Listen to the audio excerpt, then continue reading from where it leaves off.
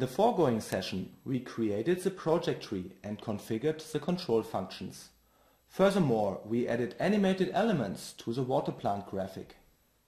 Finally, we defined the look and feel of the trend display for historical process values. Now everything is ready to load the project and to get it running. We will perform an overall plausibility check and switch to commissioning mode to load the process station and afterwards the operator station.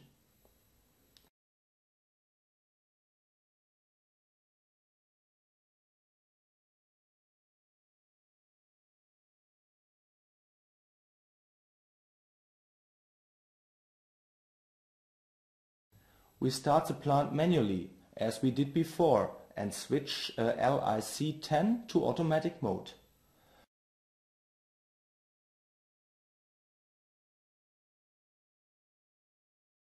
Let's open some more faceplates. If you click the Tile Faceplates button, all faceplates will be positioned side by side in a row. This gives you the best overview about all open faceplates. If you click the Cascade Faceplates button, all faceplates are stacked in the upper left corner. Now only a small portion of the entire screen is covered with faceplates. You can easily bring the faceplates you like to the foreground. 5 faceplates can be opened at the same time. If you open an additional one, faceplate number 1 is closed and the new one is shown. You can pin a faceplate to prevent it from being closed when a new one is opened.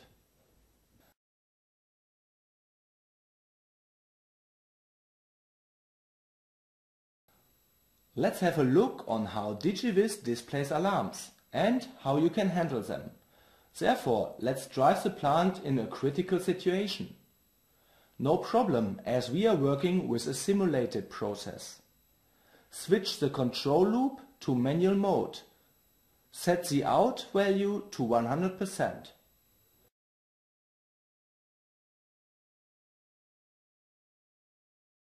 When the tank level reaches the higher than max 2 limit, the pump NP10 of the inlet pipe is stopped.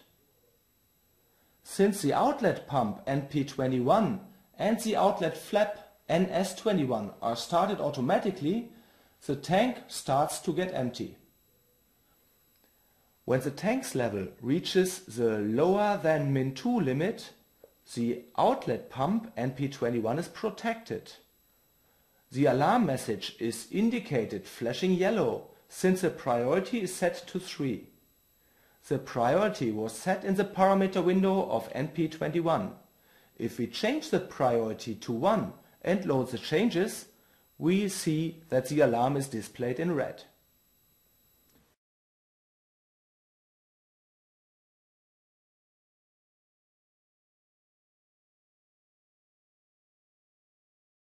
You see one more alarm in the message line. This informs that the level in the tank is lower than min 2. The pump itself is shown in yellow, indicating that it is not running.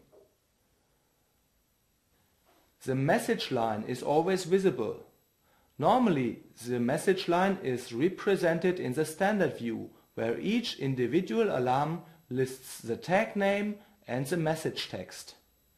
If you want more information, open the message list. On the left you see a small rectangle. Its color indicates the priority of the alarm. A plus sign that the alarm is still active, or a minus sign that the problem is already solved. Furthermore, the plant area, the tag name, a short text and the message text are listed. This detailed information is also shown as a tooltip. Just move the cursor across an alarm, as you can see for the NP21 protection alarm. A right click on the alarm opens the aspect menu. With a double click on the alarm, you open its faceplate. If you look at the faceplate of NP21, you see one protection alarm flashing. You can acknowledge the alarm with a click on the faceplate's Acknowledge button. Instead of acknowledging alarms via the faceplate, You can perform this from the message list. At the bottom of the window there are two buttons. With the first one you acknowledge all alarms in the page. With the second button only the selected alarms. Furthermore, you can visually acknowledge all alarms with the button right to the message line. It clears the alarms in the message line but keeps them in the message list. DigiVis offers two more representations of the message line. The area view has one field for each plant area and a counter for the number of alarms in that area. An example of an area could be the inlet pipe of our model. Then each tag belonging to the inlet pipe could be associated to this area. In our case, simply default names like Area A or Area C are used, which doesn't tell so much. We will improve that in the next step. But before we perform that, let's have a look at the list presentation of the message line. It comes with a list of alarms and a lot of attributes similar to the message list. Back in Control Builder F, we switch to configuration mode and open the area definition window, where we override the strings for area A, B and C with inlet, tank B10 and outlet.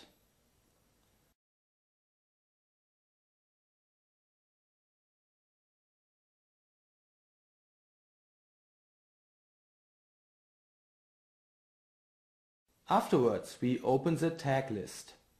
If we double-click in the area column of an entry, the area selection window opens and we can assign an area to the selected tag.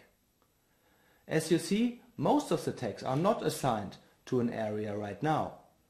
Let's change that for some tags of the inlet and outlet pipe and the tank. When we are done, we go back to commissioning mode and load the changed objects. By the way, note how fast this is done. Back in DigiVis, we select the area view of the message line. Besides the system area, we see now, as expected, the inlet, tank, B10 and outlet area. The outlet alarms are shown in yellow and tank B10 in red. The counter lists the number of active alarms. If we open the message list, the new area names are also shown here. DigiVis has some very interesting features which makes life much easier. An example is the quick selection window. If we open it the first time, it's empty. If we right-click a button, we can assign the current display or the current faceplate to this button. As you see, we can add the water plant display, a trend display and some faceplates on the fly, and we can easily switch between those displays.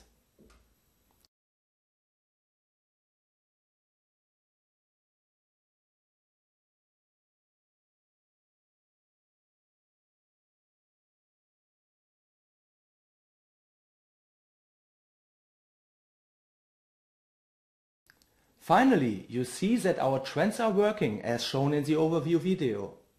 I am pretty sure it wouldn't be a problem for you to add another trend with some other interesting variables.